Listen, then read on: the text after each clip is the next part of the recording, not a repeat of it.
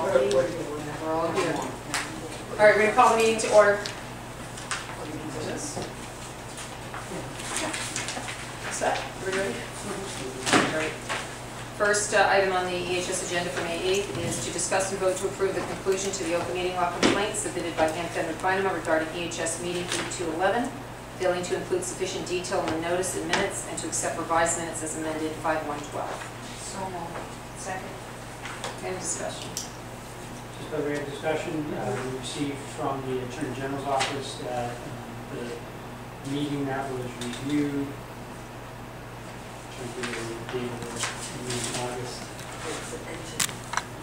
August 2nd of 2011.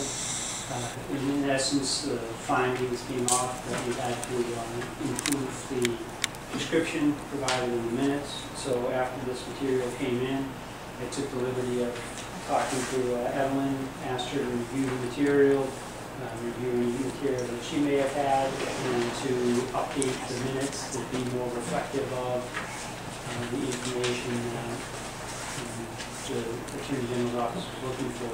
So this evening we provided to you an amended May 1st, 2012 minutes from the Tuesday, August 2nd, in compliance with the requests on the posted statement. Thank you, Madam Chair. I think it's important to note that the Attorney General did find that there was an open meeting law violation for failing to include sufficient detail in the notice for its August 2nd, 2011 meeting and in the minutes of that same meeting, and that there was none against the town manager because he was not a member of the deliberative body. Thank you, Madam Chair. Anybody else want to weigh in?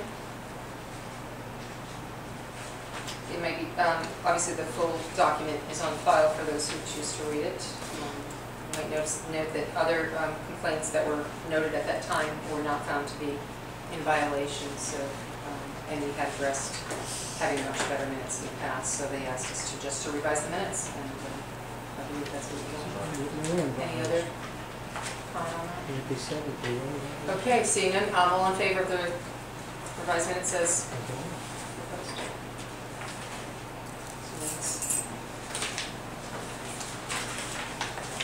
moving on to agenda item number 2, update on the reorganization of cable operations. Yeah, there's no specific vote that's being requested this evening.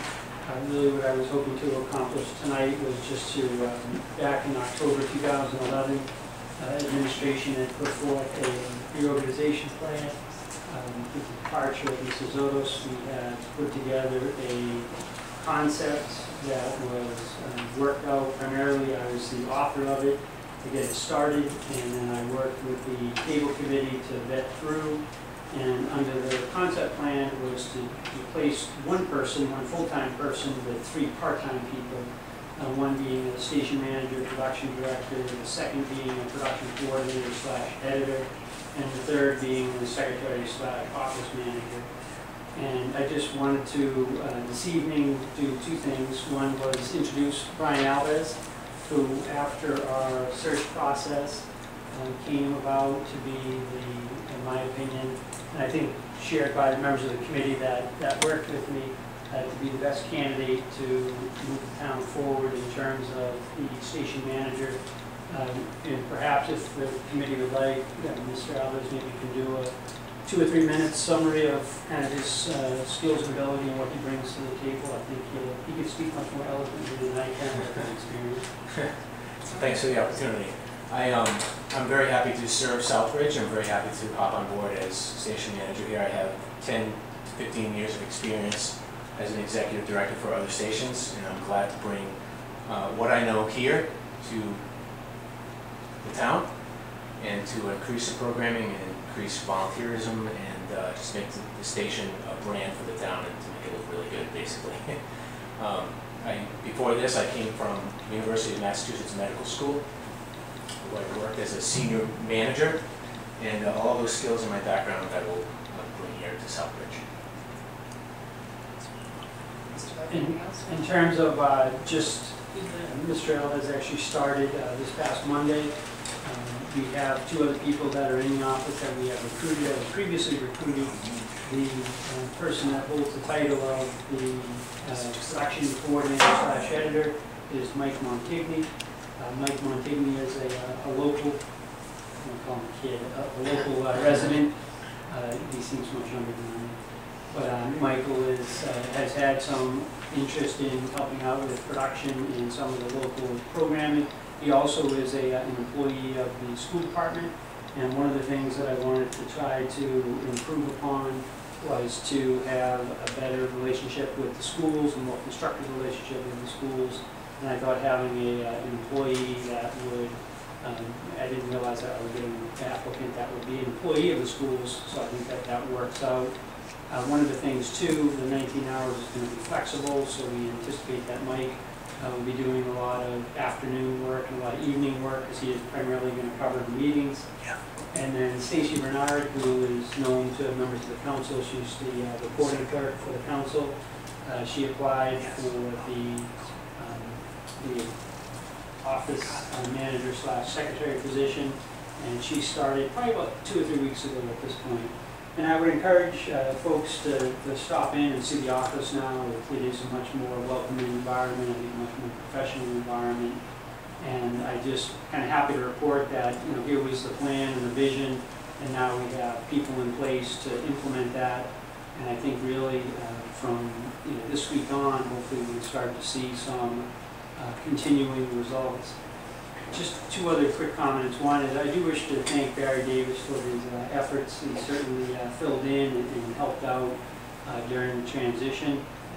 He knew when he was hired as an interim that the interim stint would end when a permanent replacement was hired. Permanent replacement was hired, his stint ended. In terms of one of the things, and I've laid this out for members of the, I shouldn't say laid out, to talk to the chairman about one of the goals that I was hoping to have for the committee.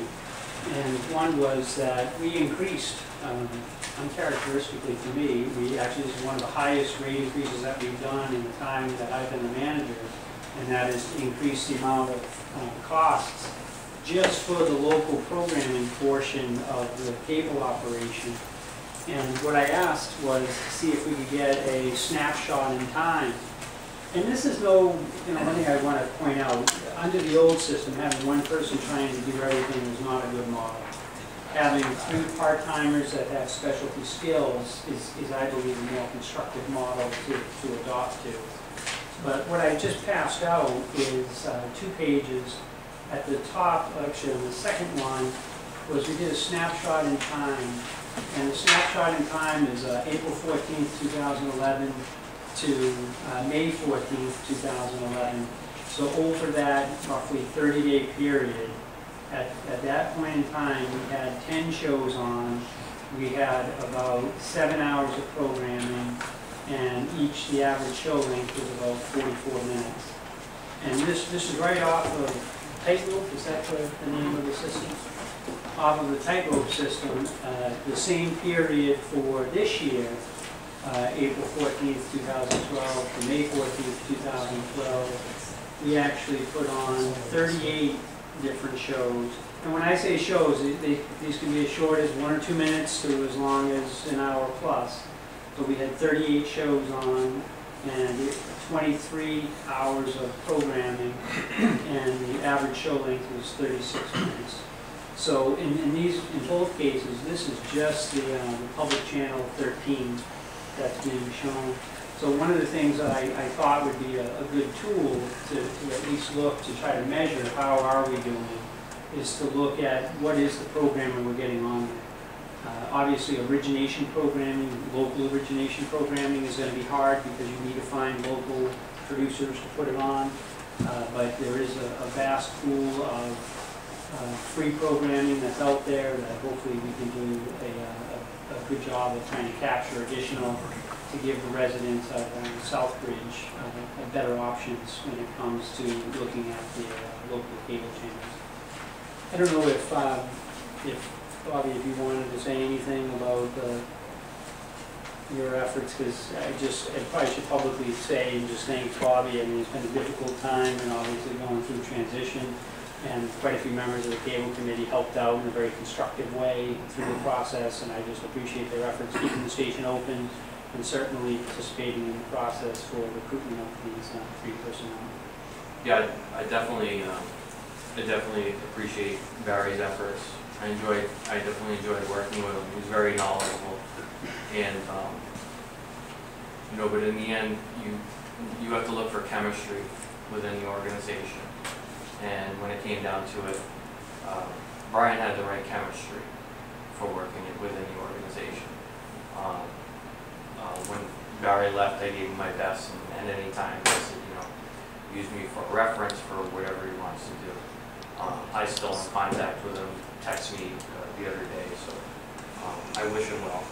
I think Brian will be a very good fit with us with his background and experience. It's definitely, it's like almost no transition at all. I think people just need to get used to the new face. And what the residents in town need to understand is that access is still the same. It still operates the same way. It's just a different person. We're still out to provide for the producers in the community to do their production, to help to help make it happen, get their shows on the air, so forth and so on. So it still operates just as usual. In regards to the playback, these are reports that we can generate at any time for any time period, as long as we've had our playback system since it's been installed. It keeps track of any program that's ever been played. So these reports can be generated. And as Chris mentioned, you know, we're up to 38 shows, and this was just for, you know, April 14th. Was this a week or was this a month? I forgot. A month. We did a month. I forgot what the settings at. This was just for that month. And of course, we had 38 shows during that month play. And basically what you're looking at is the list of shows of that month. And if you see runs, that's the number of times it played, and length is of course the length of the program. As Chris was alluding to, as we work more and more to try and get, you know, local residents involved and to take advantage of access to get trained on equipment, to do productions of their own, or even some of the cable committee members do productions of themselves. We have opportunities. There's a site called pegmedia.org, which Michael actually, I explained to him, and there's some rather interesting programming on there, so from kids programs to zombies. If any of you navigate to that site and see a program that you think might be of interest to the town, by all means let us know. Submit a form to sponsor the program, and we'll find a spot for it. Or if you know someone that has an access show outside of town or wherever, generally that's how most access centers work. And I'm sure Brian can inquire for this. A lot of people will send you hundreds and hundreds of DVDs saying, put my show on the air. It's just a matter of having a sponsor to put it on the air. So if there are any questions. I'm sorry. I'll let my hand up for a minute. Good. 10 minutes. Okay, I'll let you go first. I'm just saying, I'm missing the information on the bottom of my sheet. I don't know if anybody else is, but... Oh, it's basically the first page and the top section. This was just extra that got printed out. Oh, okay. But that is, if you were to look at the bottom, it would say top runs. So that would show you what show played the most during that period of time last year. And of course, Friends of Notre Dame played 112 times. Ken Davenport played 55 times in that month. That's just a breakdown of how many times a show played, but not the total number of programs. Yeah, just like to say too, I don't know if I'll ever talk with Barry again, but certainly the first time I met him at the memorial when he was doing some work there, he was very pleasant. And anytime that I had something said to me that needed to get on the air, he was more than accommodating. So I enjoyed our conversations, and I had nothing but the best for him. So that's just my input on there. But Mr. Zotos, what do you think? Well, I think the snapshot was a little disingenuous. We've been watching cable. We live in Southbridge, and we watch cable every day, 24 hours a day. And we've seen the Dick Whitney shows. They must have played 100 times over and over again. I think on Easter, we had the Bartlett football game was on Easter. And I believe on Mother's Day, they showed the Bartlett football game again. Whitney's been playing 24 hours a day nonstop. Basketball played during football season. Football played during basketball season. you took a snapshot because there's been nothing on. In these last couple of weeks, especially since Thursday, somebody went in and stacked the programming, and now we've got about 8 hours, and it's really nice. That must be Brian's work. But up until now, there's been nothing on. And we've submitted new movies, and they were either played in the morning or late at night or whenever somebody wanted that to put them on. And prime time was always taken by things out of town. Right now, there's 5 golfing shows on in a row that I programmed a year ago, and now they're still playing in a row. And it's a golf course in Franklin.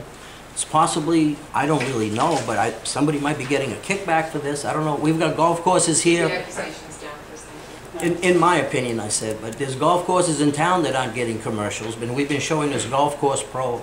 Last night he built a table out of a bread box, and it was a golfing show. I don't know what that meant.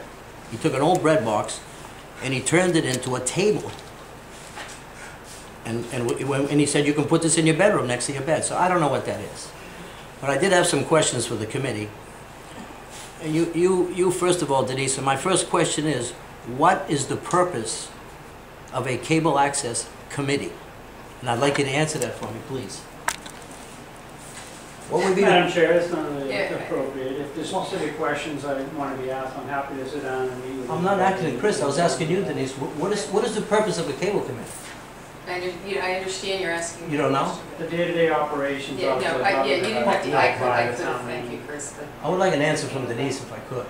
My understanding from many meetings I attended, Mr. Zotos, and it was just that, as Mr. Clark said, to day-to-day operations, or also to look over rules, regulations, set some parameters there, to follow the rules as set by the, I think it's FCC, I gather. I think that's, I'm not a whiz on the TV side of things. That's not my forte, Mr. Zotos. I know. And I'd be happy to do more research, but I do know that when I've met at some of the meetings and listened to some of the concerns about protocol or about you programming and different things, you know, I just listened in on your committee meetings, and it's to, I imagine, the day-to-day, and also to maybe help train people, maybe get the community more involved. It'd be nice. But that's really all I know, and I'm not going to profess to know more than I do, because that would be ingenuous and misleading.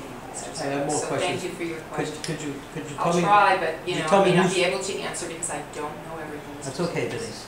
It's just a question. It's just okay. Could you tell me who's on the committee? Are you aware of who's on the committee right now? At this moment, I do not have a current list of who's I on. don't know that either. All right, I got a couple more. Are you aware that the committee, it's not just the committee. Mr. Zotos, we're not going to get into an interrogation of what I do or do not know at the moment. I can ask, I don't know that you don't know. I'm asking if you do, because I have a reason.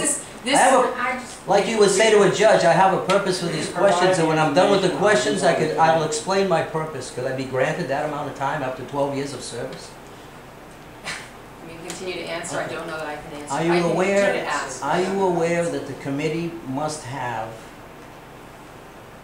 knowledge of the committee that they're on? They must have television knowledge, just like you said, I don't really know.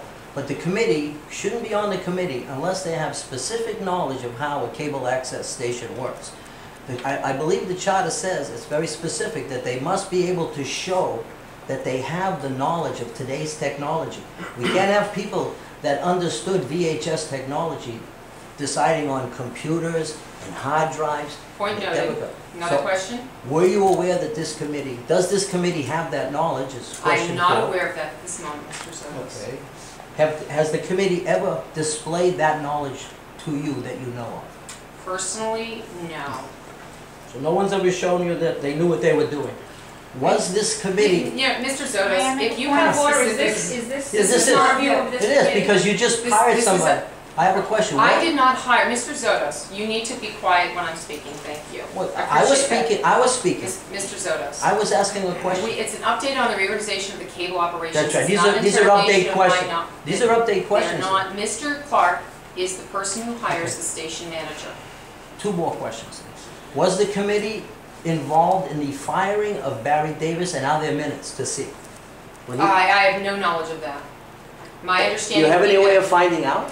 I'm certainly, I can ask that question. Mr. Davis was not fired. Mr. Davis was an interim, and his interim He was- period ended. He was not officially hired into that position. He told me he was fired. I talked to him That- twice. That is your recollection. He I know feels- this is an employee matter, Mr. He feels Sotos. fired. All right. This is an employee matter that the town manager is. Was this I, as knowledgeable or counsel, unknowledgeable will committee involved in the hiring of Brian? This is the first time I saw Mr. Alvarez in the hallway, and I was not involved. So the purpose of the The committee, council, the committee? The Was cable committee, Could you answer that, yes, I had please? met with the cable committee and said that I didn't think it was tenable to have the entire committee, so they selected 2 representatives of the committee to facilitate the process of interviewing and selecting the candidates that I would have input and expertise. Mr. Quintera and Ray Gauthier were the 2 representatives of the committee approved from. Okay. You know what? If you have specific questions on the hiring, I got a lot of questions to these. I got a lot of Well, we're going to move on because there are other people. thank you so much, you're wonderful. Councilor McDonald. Thank you, Madam Chair. Wonderful. I just want to point out a couple of things. First of all, the appropriate way to address a counselor is counselor, not by their first name. I've known her all my life. Secondly would be that if a citizen asks us a question, this is a meeting, we should answer it. And that's anybody who's here should answer it to the best of their ability. That's my comment on that, Madam Chair. Thank you. I just wanted to ask, first of all, congratulate Brian Alvarez. I want to make Alex. Alex. Alex. Okay. Just wanted to congratulate you. Thank you. I just want. Do you live in Southbridge? Or? I live in Worcester. Worcester. Okay. Well, welcome to Southbridge. Thank you. I'm looking forward to what you bring to the table. And that's really all I have. Thank you, Councilor McDonald. Anybody else in the committee have any questions before I go to? I do have a question. I know we were discussing previously about going non-profit. Is that still on the table, or have we actually? Just no. Just no. Would you like to answer Go ahead, that? I'm Or listening. from my- I said, The question about the nonprofit Right. status. are we still planning on, is there any plans to do that, or are we looking at that, or is that off the table now? Well, it's never been off the table. Actually, what has transpired is that there was a working group that was formed that had members of the cable committee, members of the interested community. Scott Lazo was one, trying to think of who else. Gaddy. As well as members of the council. Denise was on there. I'm trying to remember the different ones that were on there. Scott Lazo, Steve Lazo at the time. Kathy. And I honestly don't remember the other one. In the review of the process of what we're doing, what we did was we came to the conclusion that it would be best to reorganize and restructure the operation first. Basically make sure that we had a product that was viable and capable of producing good shows and running a good operation. Once we established that, we would then go, once we had the confidence and credibility that they would be able to stand on their own and operate on their own, we would then pursue the issue of keeping it as part of government or having it be a nonprofit. In all honesty, I've been in towns in which it's been done both ways. I was actually in a town where we transitioned from having it be part of the government to having it be actually part of the cable company to having it be a nonprofit. So quite honestly, it really doesn't matter to me personally what direction we go. What does matter to me, and what I think should matter to this community in a very substantial way, is that I think we have to make sure that we have a good operation. And under the franchise agreement, there are requirements that have to be met. And we need to make sure that whatever we create is going to be able to fulfill those requirements. You got the idea. So what I had envisioned was that now that we have, as of yesterday, all the pieces in place, we will let it run for probably 3 to 6 months, assuming, as I would assume, that things go very well. We've now created and established a very professional environment. I would encourage folks to go up there and don't just listen to what I say, but go up there and see for yourself. I think if we go for 6 months, 3 months, and we're in a good place, and Mr. Alves does a good job for us, and we start to build, then I would like to take that next step and start to look at the concept of going nonprofit.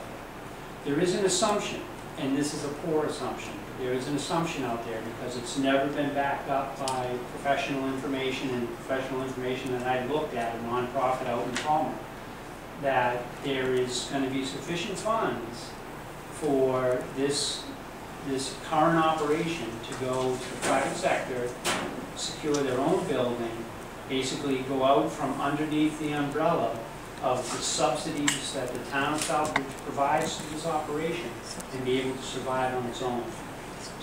So I think that it has to be, as a first step, there has to be basically a business plan. And I've been trumpeting this for at least a year and a half. Somebody has to come up with a business plan. Does it make sense? Is it viable? And once we determine, and not just me, but I think really the council, because this would be a council call as well, once it's determined that, yes, it is a business viable, and that the core elements of the franchise agreement can be adhered to, then certainly it can go out and be a nonprofit. In some ways, it would make, administratively, it would make my life a whole lot easier, because now it would no longer fall under the jurisdiction of the manager in terms of day-to-day assistance in the operation of it. So, you know, for me, I mean, if you want to say that for the manager, but the manager, even if it's nonprofit or if it stays a part of government, the administration of that franchise agreement is always the responsibility of the manager, as the law is constructed now. Obviously, the law can change. But as the law is constructed now, it's the obligation of the manager. So any obligation, I need to make sure I take. I would agree with you on that. I think that if they're going to go out on their own, they have to be self-sufficient. I don't want to look into the town for a bailout afterwards. But the second question is, that also was, are we going to be putting a studio together for the community? I mean, we really haven't had a studio. Is that in the plans? Well, I think to answer that, you know, it's probably one of the most exciting times to be, honestly, in the cable business for us, because we have a brand new middle high school coming online that I have to give tremendous skill and ability to the folks at the engineering firm and the architect. Because what the MSBA, the Mass School Building Assistants, allowed was a media classroom. They actually designed out a media classroom that, for all intents and purposes, is a studio. So we now will have a state-of-the-art cable studio in the middle high school. And one of the things that I saw on my tours of different schools way back when we started, which I think we should really strive for, is Southbridge kids should be doing Southbridge news, not just to the school, but town-wide. And everything has been put into place to allow that to happen. So we will have a state-of-the-art studio. And when I say state-of-the-art, I mean, granted, you're getting from a layperson, so I may not understand all the different technical components. But we have that going into the high school. The high school will be coming online in now 60 days. I mean, we are getting close to have that online. And as for upstairs, certainly we have capital money that was approved as part of the negotiated contract with the folks at Charter. That capital money has not been utilized extensively yet. And if there is occasion to either improve the studio upstairs or relocate the studio upstairs to another location, that's something that I think the Cable Committee and I need to work on, what makes the most sense. So right now, we're looking at the opportunity to upgrade the studio we have upstairs, most likely in the fall, and a new studio coming online at the new middle high school. So in that middle high school studio, at this point, is at no cost to the cable funds that have been appropriated for capital purposes. Now, I talked to Scott Lazo, and he has told me that they're talking about the possibility of us having a studio at the Southbridge High. What you're talking about is there's PEG, P-E-G, Public Education and Government. That the middle high school there, that sounds like it's going to take care of the education segment of it. And I understand that we're going to be putting robotics up in the upstairs. That can help with the government. The public is what is lacking, and that would be able to solve that problem. I hope that is looked at carefully. That was actually just brought to my attention this afternoon in the location, and that's something that I think once we get settled, you know, obviously we just now this week got things in place. We'll probably give them 30 days before we, you know, start sprinting.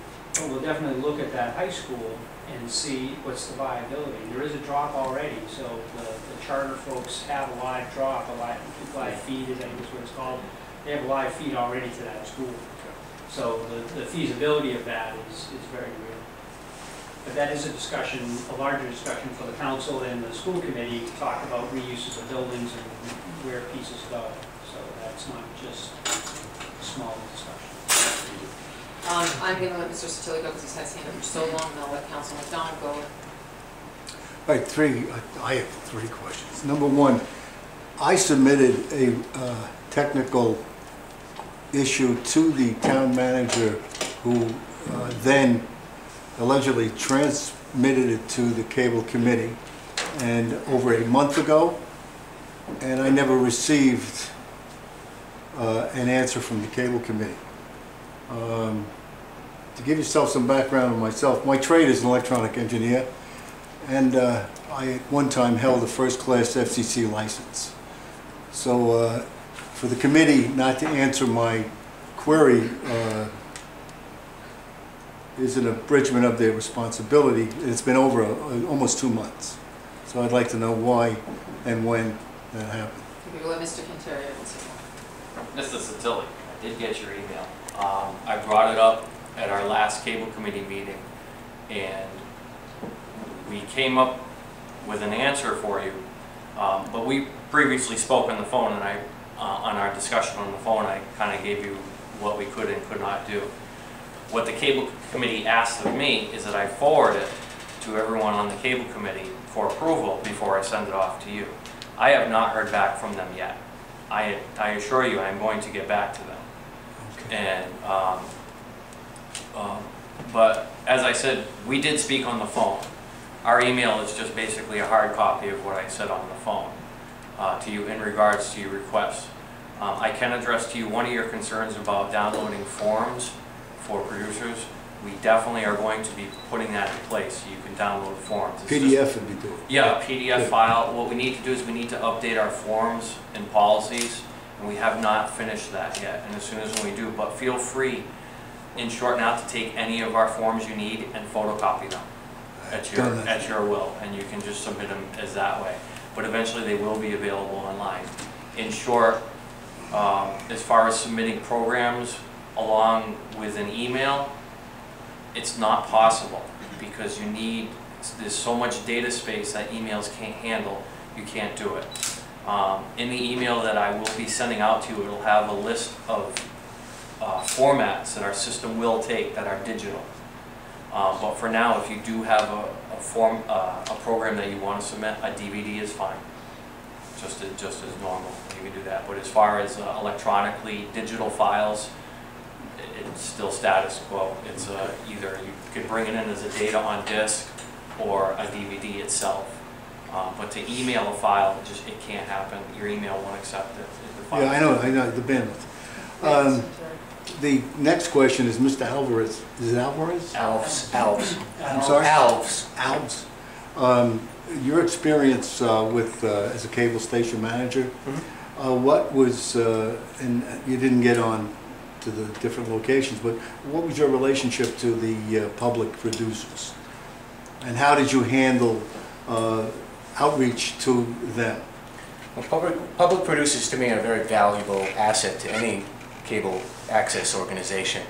They're the heart and soul of the station itself. What I normally did was I started in startup of many access stations throughout Massachusetts: Marion, Rochester, Mattapoisett, Randolph, just to name a few, Salem, just to name a few. And what we basically did was a lot of outreach, a lot of basically using the channel for outreach and word of mouth. One strategy that always worked was putting programming on the air. And I just noticed this sheet here, which is very helpful in knowing, where the programming is going. And once people see that other people are producing programming, word travels fast, especially if it's done easy. If you have classes and courses that are made available that are easy to do, just word travels very fast. I was on board most of the stations that I started. I was on board for less than 3 months, and I had close to 500 members sign on. So, and I intend to hopefully get somewhere here with that. I mean, being on a part-time basis, you know, there isn't that high of an expectation, but that's some of the things that I've done. So I'm very enthusiastic about what can be done here, and I think the stage is set to make it happen. Well, welcome. Thank you. The last thing I have to say is, I saw Mr. or Barry, whoever that, I don't know his name. Davis. I saw him publish on the internet that he was fired, and because he questioned the diversion of cable funds from the folks at Charter.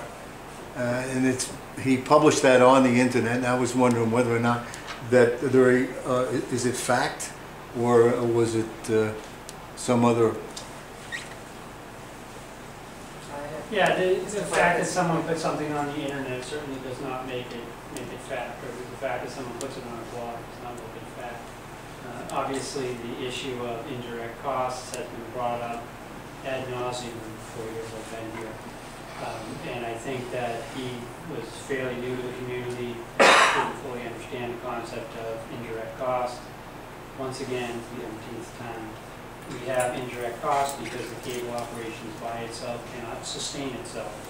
So therefore, there are town functions that are paid for by the taxpayer to supplement the operation of cable. And in that, the Mass General Law allows, and we are audited by the Department of Revenue, and we are audited by our independent auditor to make sure that those indirect costs are reasonable. So we do have an indirect cost analysis that's done, and that justifies those costs. I think 2 years ago it was $37,000. We charged the cable committee $30,000. I think this year we have that reviewed, and because the renewal of the license has been concluded, the amount of hours that have gone in there, as well as the reorganization, hopefully being concluded here, that the number of hours going forward is going to drop significantly. I believe that number was closer to 25,000. So that is dropping as the committee is able to do more on its own independently. So, you know, accusations are made, and that's exactly what they are, accusations, and there is no basis in fact, as from what I just indicated. Thank you very much, Council. Thank you. Councilor McDonald? Thank you, Madam Chair. Just a couple of questions through you to the town manager. And it is relative to indirect costs. Well, I also want to point out before that, licensing authority versus content censoring, I think, is what some concerns that people have expressed to me. So, you know, FCC licenses stations, but they don't censor content. That's the same. Yeah, it's the same expectation we would have in the government here. But to the point of indirect costs, because we said that we're subsidizing cable. And subsidizing has a very specific meaning. So my first question would be, how much do we get from Charter for cable? 109,000. So 109,000. And out of that, how much do we charge? I guess it's 25,000. The indirect costs are 25,000 coming up on this next fiscal year. Obviously, if we did a true analysis for the amount of time, you know, every hour that my time is taken away from the taxpayers' work to do cable work could be theoretically an indirect cost assessed to the cable operation. But, you know, obviously we try to estimate what that is, and the amount of time that I have invested on behalf of the taxpayers for the reorganization and for the licensing renewal and the recruitment of the 3 individuals has been a lot. Well, that would lead me to the next thing, is, you know, what would be the formula? Non-profits, whenever you're determining G&A, that's basically what indirect costs are. General administration is a specific formula, usually set by the federal government, that has to be reported on IRS Form 990. And to me, it seems like the standard that we would use would be that same standard. In terms of the time of the manager, if we hire a station manager, I wouldn't expect the manager to be handling anything in day-to-day operations. And that's one of the reasons why the number's gone down. Okay.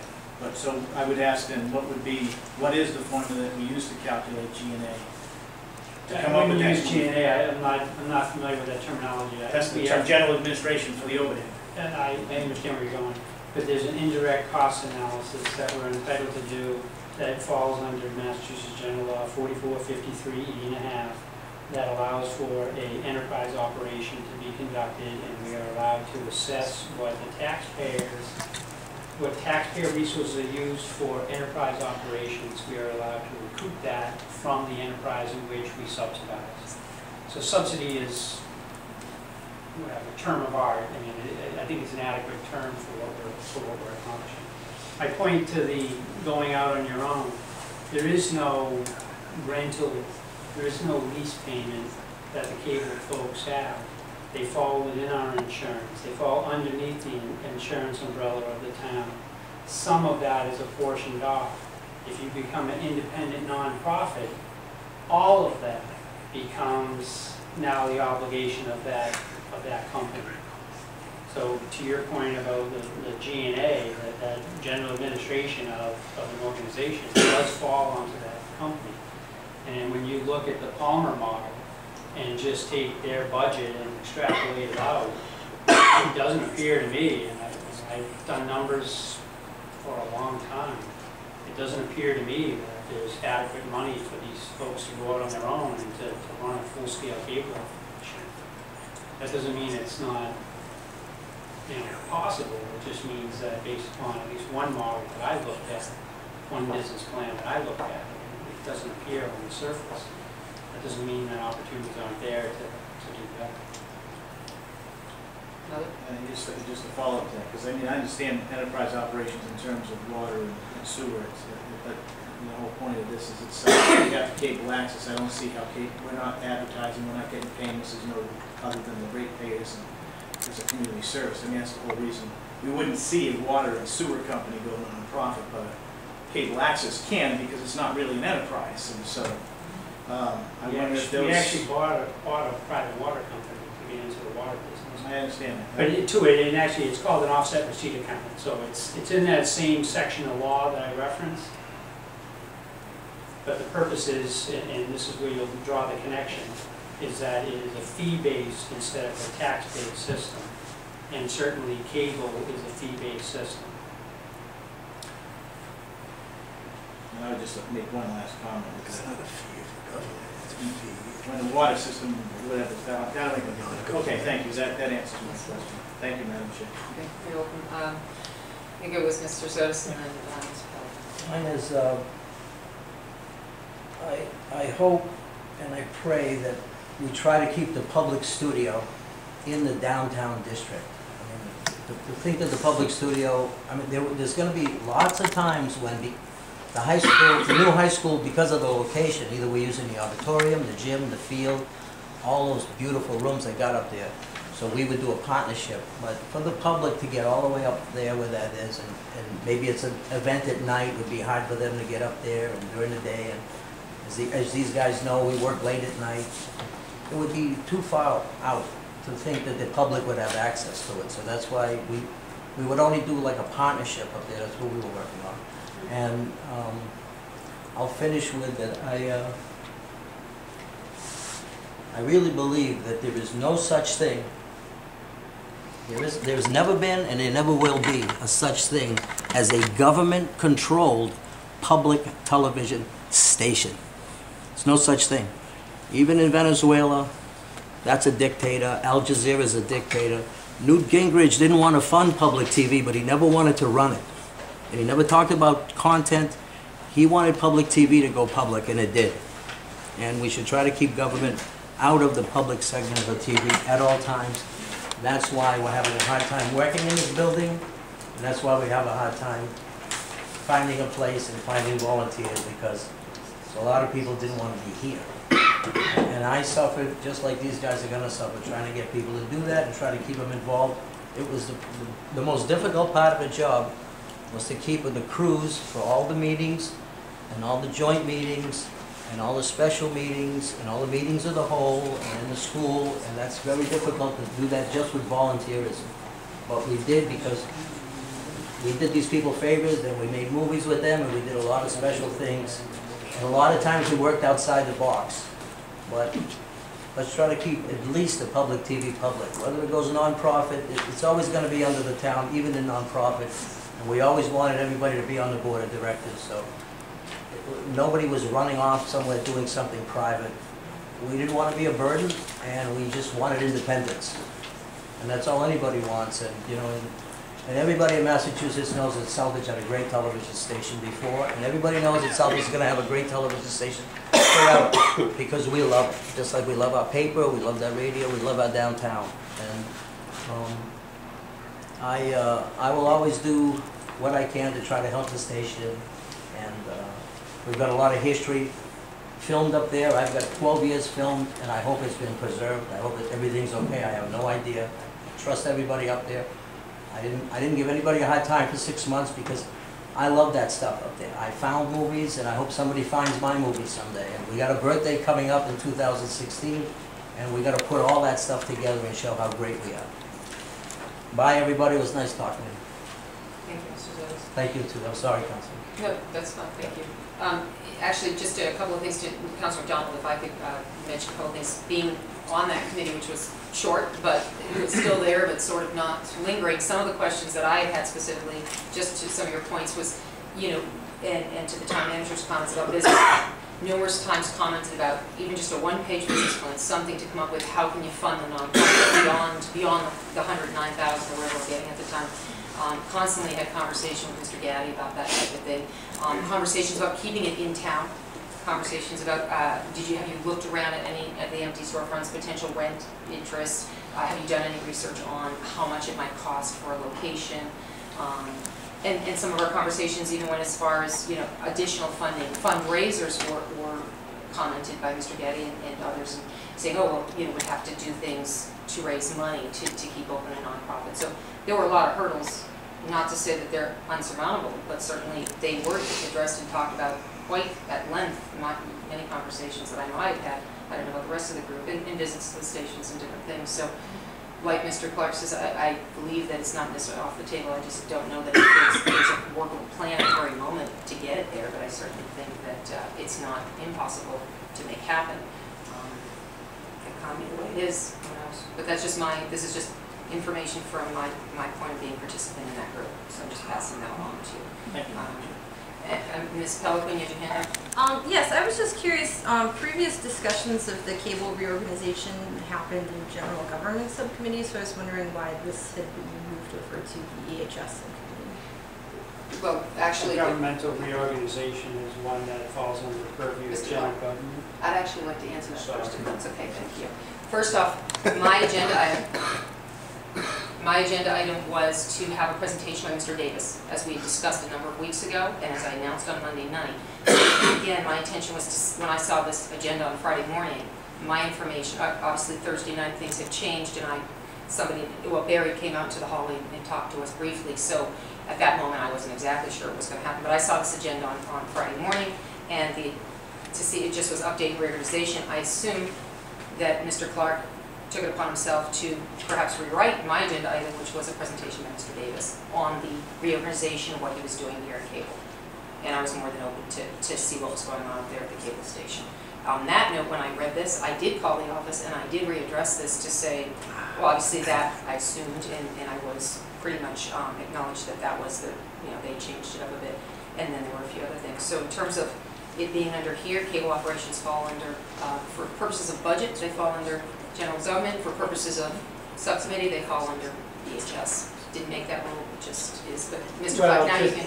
Yeah, I apologize for jumping in. It's been a long couple of weeks. In terms of when you do a reorganization, and I don't make up the rules, these are the rules that I've understood since I've been here, that general government is a catch-all, and that any time you do a structural change to government or you want to amend a bylaw, that it goes to general government. So the reorganization, to my interpretation of how it works, went to general government.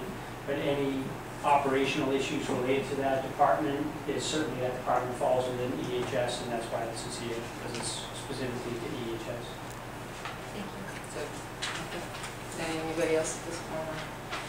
Mr. Cantera. Really quick, just to add to about nonprofit status.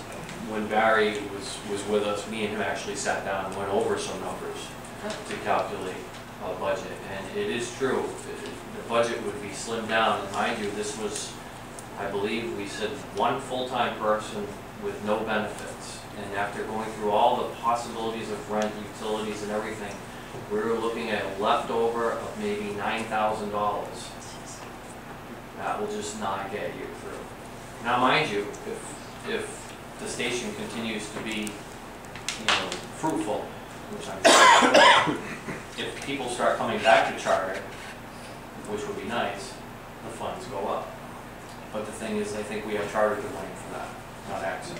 They don't, if they're not going to be competitive with the dish in town, we're not going to see increases. We're going to see decreases, and it's going to hurt us in the end. Access will suffer even more. A lot of access centers are suffering now because of just lack of funds. And that's something we have to look out for in the future too. Hence, fundraisers. When you become a nonprofit, there's a lot of other organizations that do fundraisers and go out and make commercials. Because once you're a nonprofit organization, you can actually do that. You do advertisements for businesses in town, pay a small fee. So these are all the things that need to be looked at in the future. The business model is actually presented. Does it really work? And projections of what happens if funds get lost, and what are you going to do? Just things to look out for. Thank you, I appreciate that. I didn't know that you guys have done this. Okay, so I think we've gone over this agenda item quite thoroughly, and we'll just jump along now. Are you all set, Wes? Thank you for your time. Thank you. Does the email stay the same? To send in a submission to something? Southbridge cable? Southbridge You cable. can still send it to that. Mr. Alves will get a copy of that. It always goes through. Okay. It goes through, so yes. great. But Because he I know will that I be, sometimes get people sending out things that then I forward on. he will be set up with his own email. Great, thank you. Appreciate your time. Okay, we're gonna, you need to print out the one that they sent back. Here, here's a copy.